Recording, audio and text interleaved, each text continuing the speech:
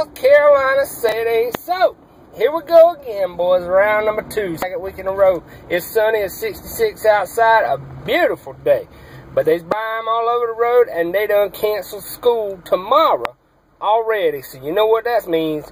Man, tell you what, this whole situation with this snow stuff. Now, North Carolina is about as predictable as Miley Cyrus.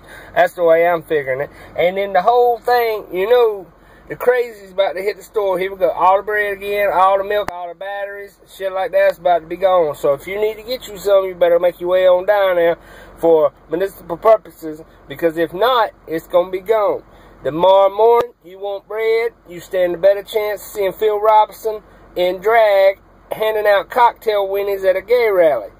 That's just my opinion on the whole thing. Now, I'm telling you, we coming at you one more time. We're gonna come back tomorrow and figure out if we got any snow. Because they're calling for, I think, 6 inches.